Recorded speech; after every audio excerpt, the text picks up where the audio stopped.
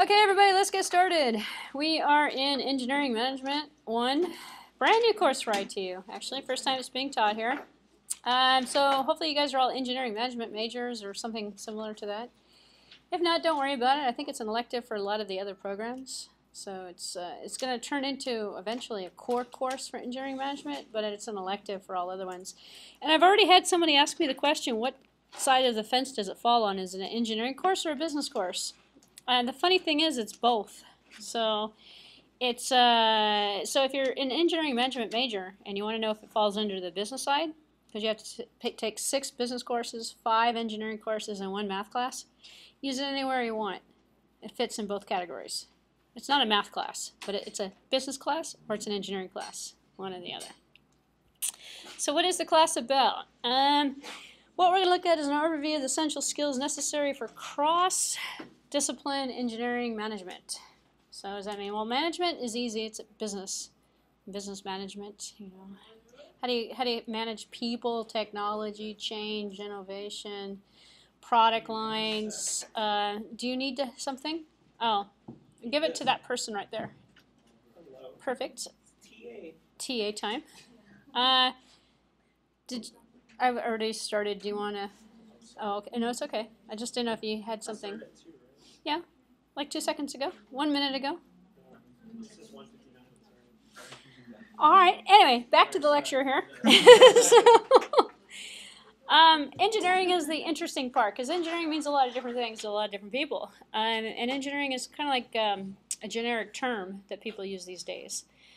So in this particular class, engineering is going to mean technology, innovation, product development. It's going to mean a lot of different things, actually, which it means a lot of different things in the real world as well. So the management of a lot of different things is what we're looking at in this class.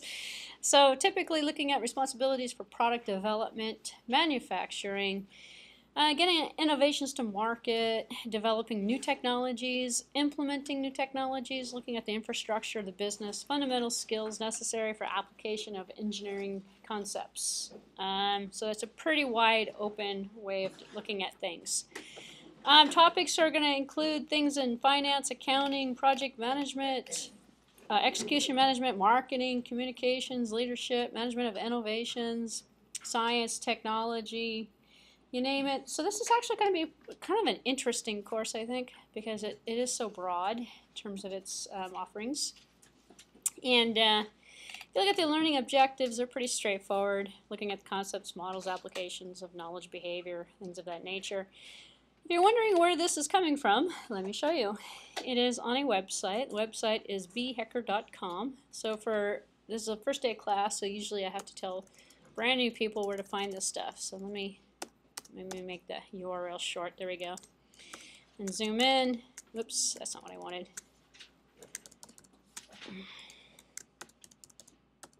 Oops. Now I have it real big. Make it smaller. It can go bigger, but it won't go smaller. How weird.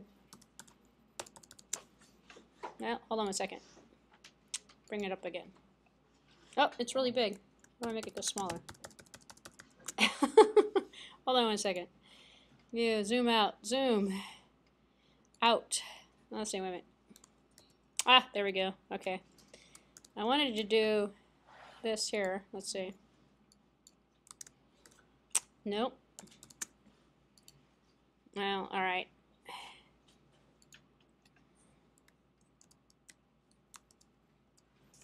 Control alternate. Oh, no, wrong way.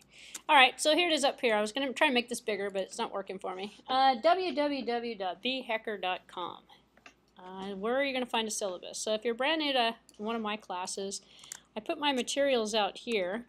And if you look under Summer 2013, so if you're brand new to ITU, this is important to know, or if you've never taken a class with me before, this is important to know.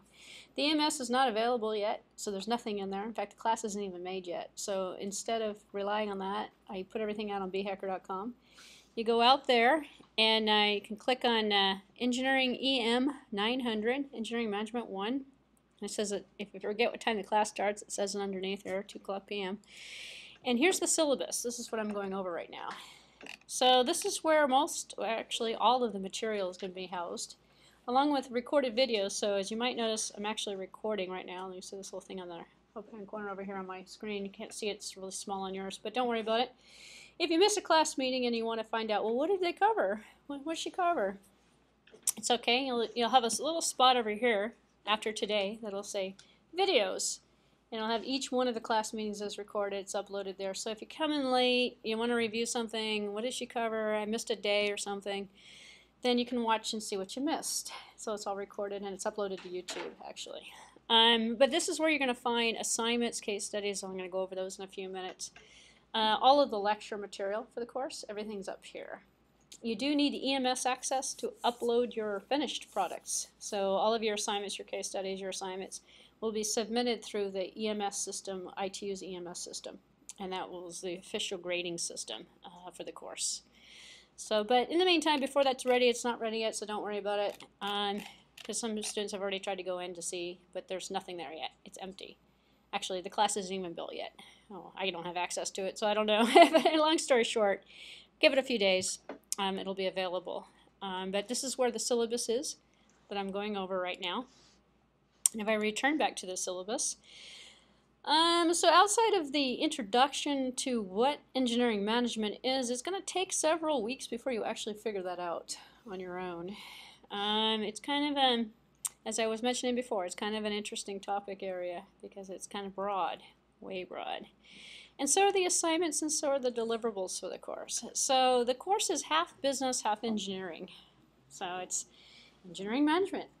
So we have some case studies that are what I call business, and then we have some assignments, what I call not really engineering, but they're sort of business plus a little bit of engineering management kind of things.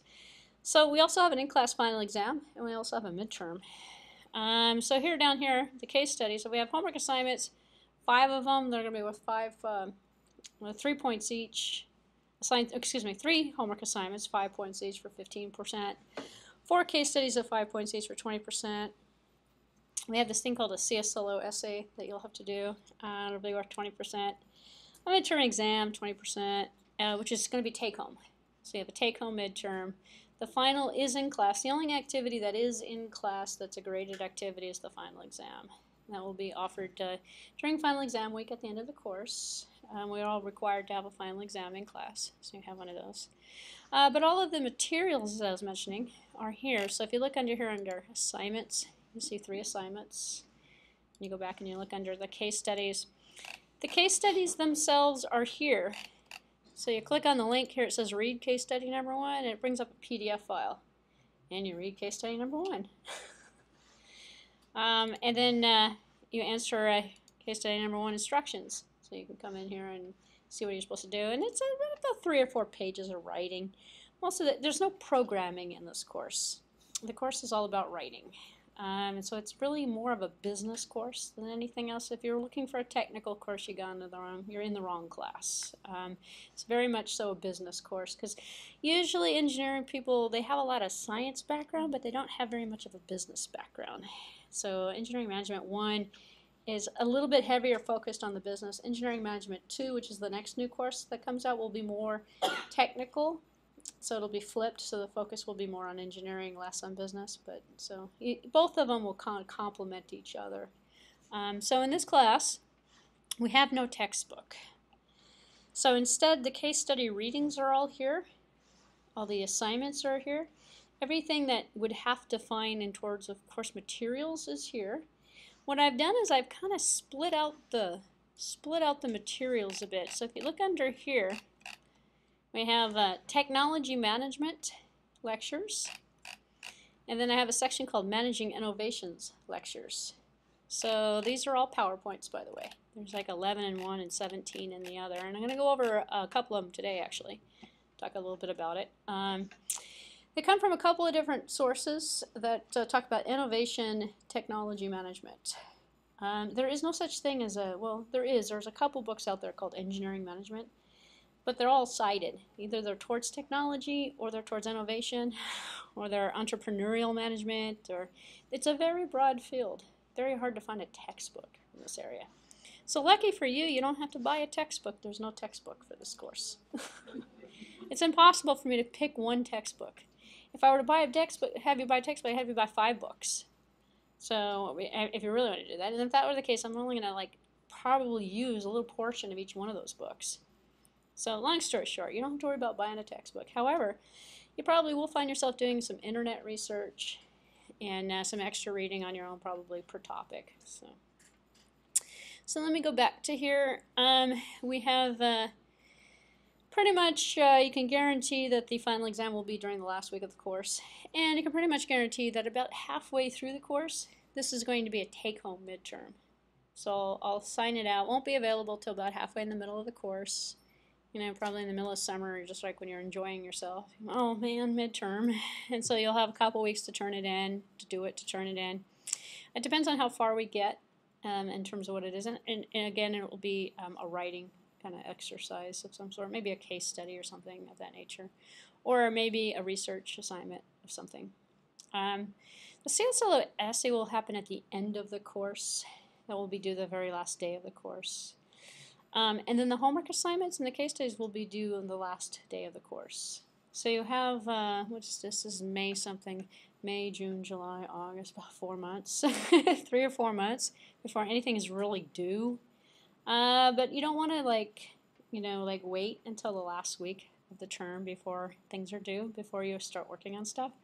Because then inevitably something will go wrong. You know, you'll get hit with some extra work or something at work, and something will happen and you'll run low, on time and energy. But as we go through the course, I'll talk about the different assignments and the different case studies, and I'll tell you, you should be starting to work on this, or you should start working on that. So I will hopefully guide you as we go through the course. But there are no actual due dates for anything, except for the last day of the class. This is a graduate level class. You guys can work at your own pace, take your education and responsibility for your own education, your own timing, and spend the time that you need to get up to speed on certain things before you actually have to turn it in. So, unfortunately, though, those people who are not disciplined will wait till the very last day of the course or the last week and say, oh, I have stuff I have to turn in. And then it just ends up into problems. And we don't extend due dates. I mean, there's no hope for you. You'll end up having to retake the class in that case. So, academic dishonesty, I have to mention that as well. If 2 students do turn in the same work, there's no group work, by the way, in this course. No group projects, no group work. Everybody's on an island of their own, working by themselves on everything. If 2 students do turn in the same work, nobody gets any credit for it. So it doesn't matter if you're the originator or if you're the copier, you don't get any credit for it. So if you don't want to lose your credit, don't give it to somebody else, long story short. And no questions asked, we just don't give you any credit for anything. And the grading formula is pretty straightforward. There's no such thing as an A+ at this school. 100% is 100%, it's an A. Most students will range between a B and an A, depending upon how much you turn in. It's usually someone who doesn't do something, who doesn't do the midterm or doesn't do one of the case studies or something that ends up with a lower grade. Otherwise, you should all do quite well in terms of, if you are doing all of the work.